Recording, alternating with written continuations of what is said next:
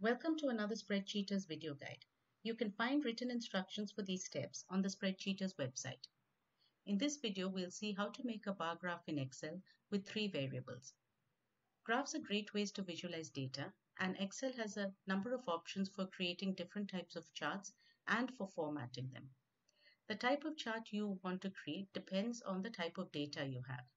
In Excel, you can either create a chart if you have already decided what type of chart you want, or you can use the recommendations that Excel gives you.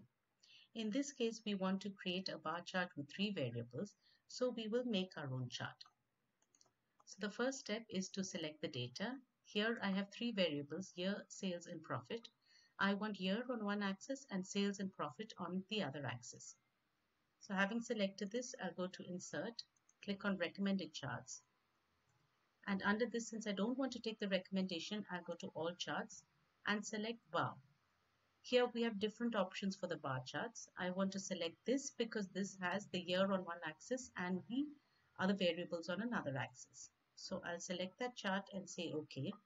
And the chart is inserted in the worksheet as an object. Now I can proceed to format the chart. I just want to make it slightly bigger so that the values are clearer. I can double click on the title and change it.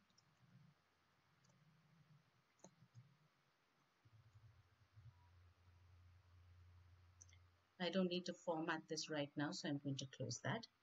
Now you can proceed to format it by adding titles for each axis or data labels or changing the colors.